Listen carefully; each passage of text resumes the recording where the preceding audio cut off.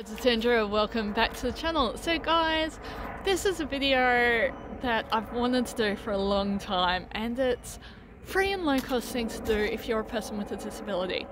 So obviously disability comes in all shapes and sizes. People with a disability might work, they might attend a day centre, might attend a social group, but then you have to consider that majority of people with a disability are on some sort of government income as well. So that might be pension, that might be JobKeeper, it might be called something different in your parts of the world. So the first one is obvious, is each day going exploring your parks and gardens. Toowoomba is actually known as the Garden City. There's lots of parks and gardens, and until quite recently, we had a mayor who was very disability aware. He realised how inaccessible Toowoomba was when his wife was deteriorating and was reliant on a wheelchair or mobility scooter as well, and how biased the NDIS was to younger people as well. So that's the first one, is exploring parks and gardens in your area. So if you're on the coast, it might be exploring different parts of the coast, different swimming holes that are free as well. Going swimming, going fishing, exploring the creeks as well. There might be bike tracks in your local area as well, and there's nothing stopping you from documenting your travels and starting a YouTube, a blog, a podcast about it as well. That might turn into a bit of income, though that is a long-term strategy as well. Then the next one is checking out local art galleries. So generally, if they're a private one, they might be a bit more pushy, but there's a lot that are put on by the council. Then the other one is checking out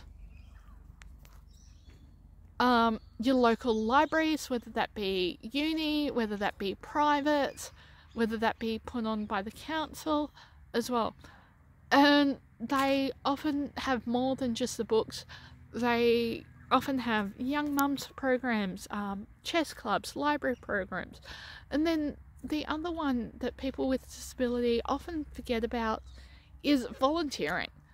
I know that's not for everyone. That might be volunteering at like a op shop like Lifeline, St Vincent de Paul, or for the Americans that might be like a Goodwill type store. It might be visiting the local nursing home as well.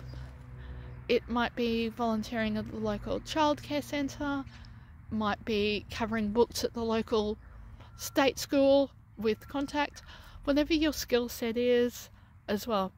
So then another one, and this might require a bit of cost as well, is attending the local craft group, but then often they have like a collective where you can actually sell those things as well. And the other one that I've started doing recently is bushwalking as well. And then there are some that generally have a little bit of a cost to them, is people watching in the local shopping centre. I do know that some disability providers do actually frown on that, of just aimlessly wandering through the shopping centre. It might be going plane watching or train spotting. It might also be painting those trains or photographing them. And guys, just a word of warning, always get consent to do that one as well. It might be volunteering at your local historical museum. There is a world out there, and it just takes some Googling as well. So, and also checking out your local social groups. So checking out your local community centre might have like craft groups, they might have internet awareness, they might have a creative writing, they might have study groups. There's another big one, if you've got like unlimited internet, is online study, or getting together a study group, a genuine study group, not one that's focused on more the socialisation. It also might be going to your local pool and swimming as well. So just depending on your level of disability and fatigue and level of mobility, there's a lot that you can be doing as well.